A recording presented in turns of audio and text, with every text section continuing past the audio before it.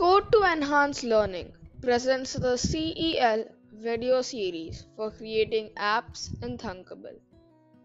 Through this video series, we aim to introduce you to the world of creating your own apps through platforms like Thunkable. Hello everyone, this is Ayush and I'm excited to see you all today. As you all know, I love coding and I am a regular participant at CEL Hackathon. I will be your host for today. Welcome to the fourth episode of the series Memory Game. In the last episode, we learned how to build an app to guess a number. We all wish to have a good memory, right? What can we do to maintain a good memory?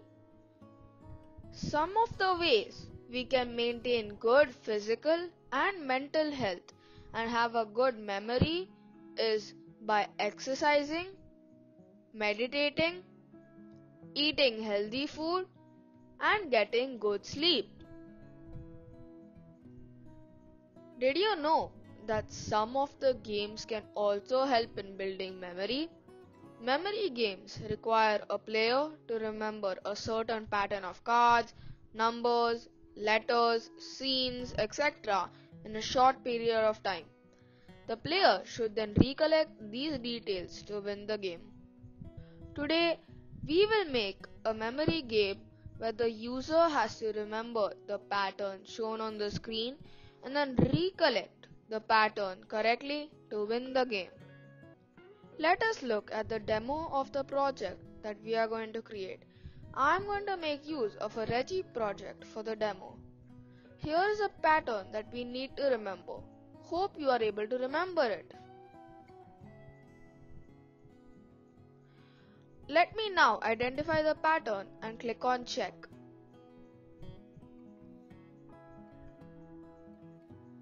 Yay!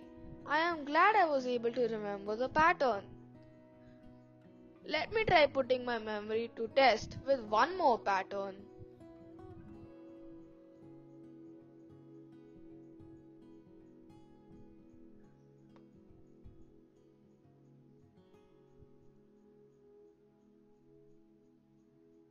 Uh-oh, this was not the correct choice.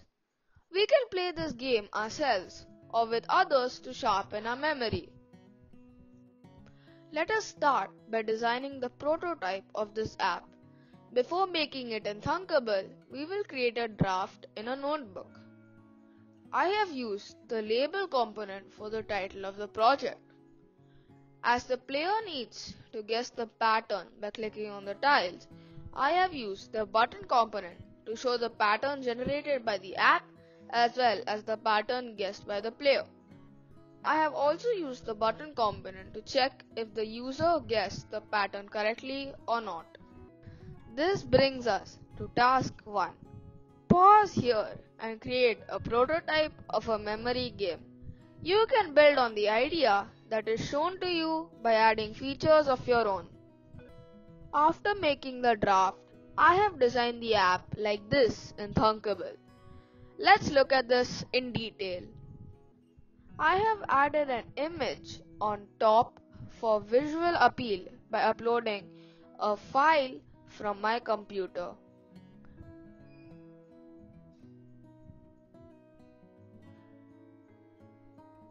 I have also added a label for the title of the project. I have 9 buttons to display the pattern.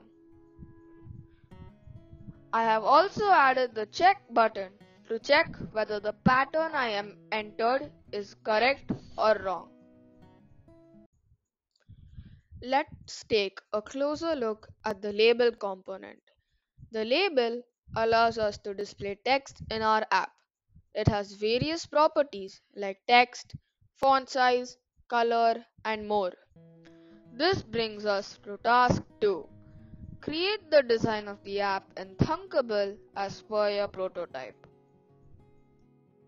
We have looked at the demo of the app to understand its working, and we have also have the visual design for the app ready. Let us now move on to the blocks panel for the coding part. Firstly, we will write code to generate a random pattern by turning the tiles which are part of the pattern into orange color. Whenever we want to compare or match a random generation of patterns, numbers, objects with the guess being done by a player, we can make use of variables. Let me initialize the variables connected to the respective buttons, which will store the initial state of the buttons. I will create a variable for button 1 called b1 underscore state and then duplicate this for all the other buttons.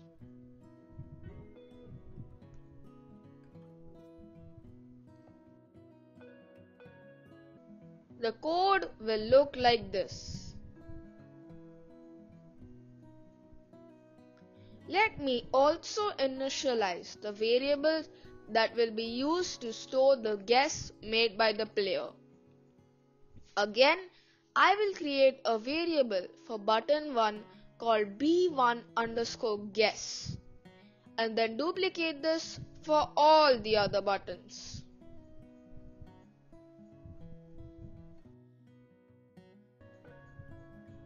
The code will look like this.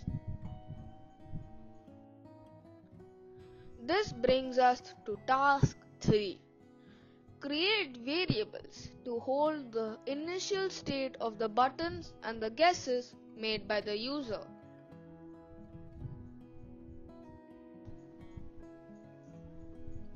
When screen 1 opens, we set the button 1 state to a random integer from 0 to 1.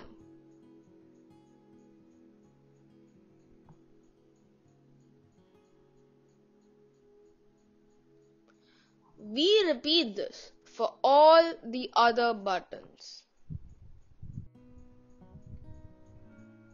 The code will look like this. Next, we change the color of tiles to create a random pattern. For this, we use the if condition to check whether button 1's state equals 1.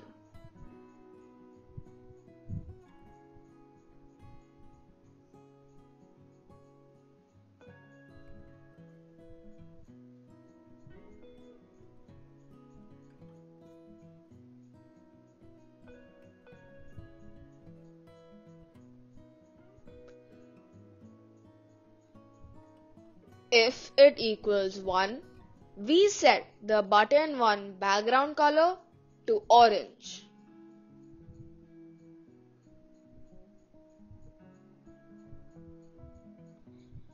We repeat this for all the other buttons. The code will look like this. Next, we color all the tiles to be blue in few seconds. We first do this for button 1 and then repeat for all the other buttons.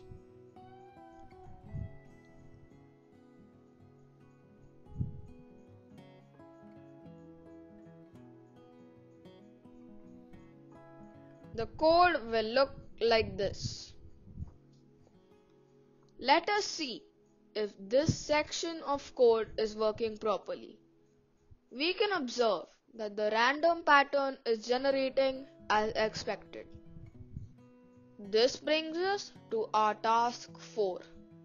Write codes for the application to do the following things when the screen opens. Show all the elements, color the tiles to make a random pattern, color all the tiles to be blue in a few seconds. Now we will write the code to change the color of the button when it is clicked. This will help the user to guess the pattern. When button 1 is clicked, we set the background color of the button to orange.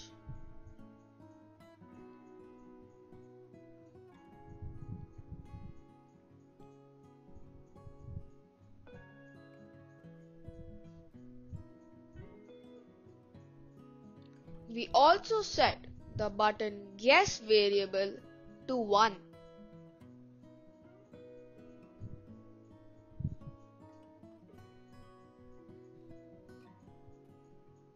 We then repeat this code for all the buttons. The code will look like this. Let us test the code we have written so far.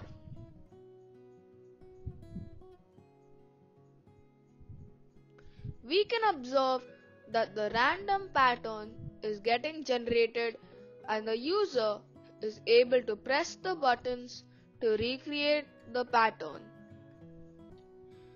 For the next part of the code, we will make use of operators. There are 5 types of operators which we commonly use. They are logical operators, assignment operators, comparative operator, string operators, and arithmetic operators. For today's project, we will use logical operators. The common logical operators are AND, OR, and NOT. Let us learn more about the logical operators. The AND operator evaluates to true if the conditions on both sides of the operator are true. Look at the image on the right. Since the image contains the colors black and white, this operation will evaluate to true. The OR operator evaluates to true if any one of the conditions on either side of the operator is true. Look at the image on the right. It contains only the color white and not red. The operation will evaluate to true since one of the conditions is true.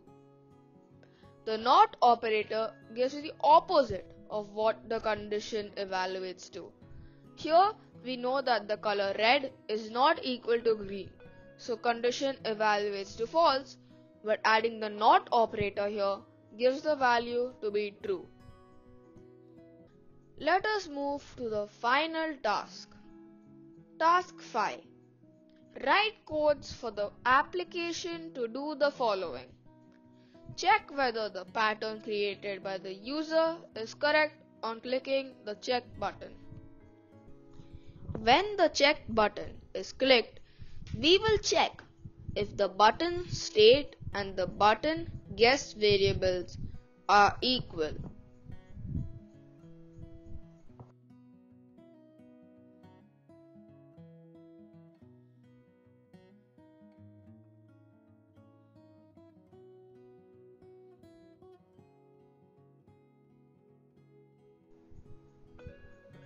We will check this for all the buttons using the AND operator.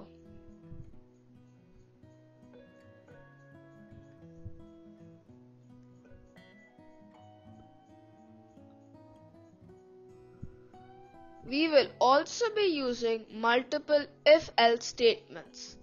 If-else statements have been added within another if-else statement. These are called as nested if-else statements.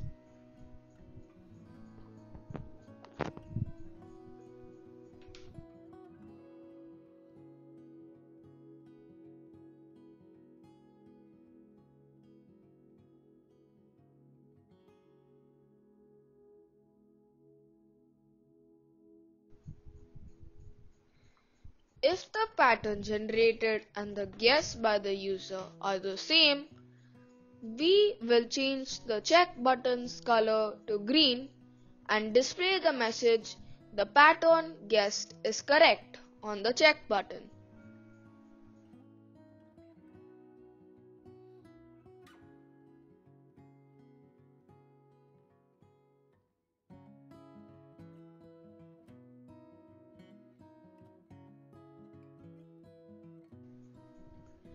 If the pattern generated and the guess by the user are different, we will change the check button's color to red and display the message "The pattern guessed is wrong" on the check button.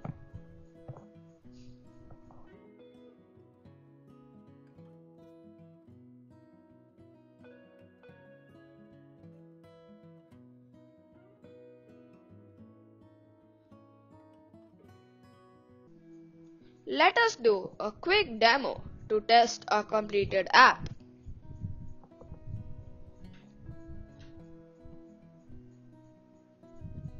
Now we guess the pattern we see.